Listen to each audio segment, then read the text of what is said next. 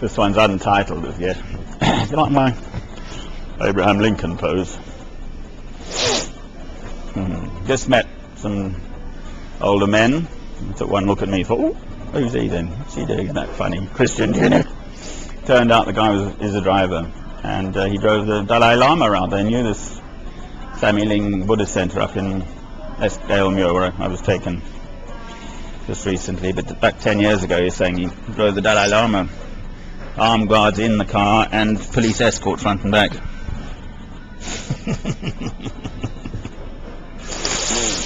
Funny old world.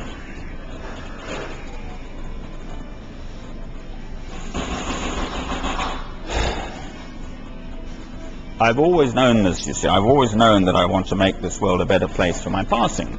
That's what I'm going to do. So, when I was in a town called Humansdorp in South Africa, Ernie Els has got a golf course there and stuff. Big golfing town. No, it's not Humansdorp.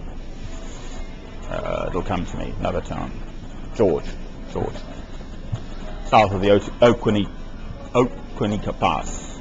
Outeniqua Pass. George is called. Ernie Els, golfer.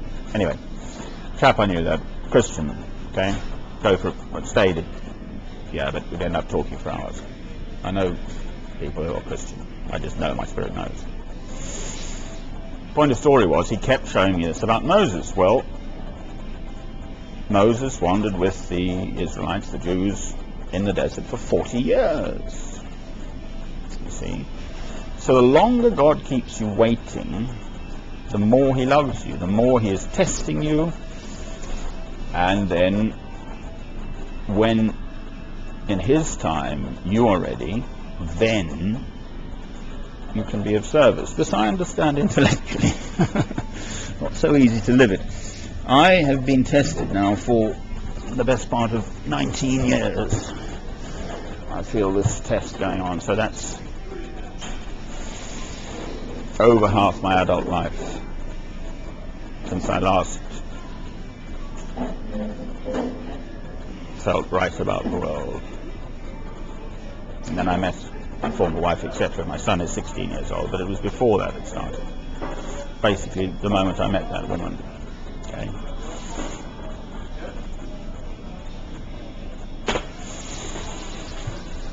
Well, there's nothing I can do about it. I know this. It's in your time, my Lord. I'm impatient, obviously. I want to get on with it. But the timing is in your hand. I do things in my own sort of way, and then I look back and I think, oh, that kind of fits in. I mean, this pilgrimage around the world kicked off particularly just the week after 9/11. Completely unrelated, really. But the fact is, for personal particular, I've been living in the mountains in France for 3 years, 3 winters and more, and the locals were getting ornery, quite frankly. They didn't want the stranger around. So I left with my 2 German Shepherd dogs in the back of the car, and off I went through Europe in my little racing Persia motor car for 6 months, and then I bought a property in Holland. But anyway, you see that I was basically from that point, even though I still had I had 2 properties in France, and then I had 1 in Holland and stuff, but effectively then I'd become, and then I went back to England, and then I went off to South Africa, and I had a Land Rover. She was my home for etc. But it's been a process of, but my home now is in the rock. My spirit is based on the rock of my faith, my love for you, my Lord. I come from a good family, so you know I've never been in want materially. We're not well off, but you know, always had enough. So I'm blessed. Now I can see how blessed I am more clearly as he and that I know that my Redeemer liveth in the depth of my soul. I know this. So I'm the lucky one.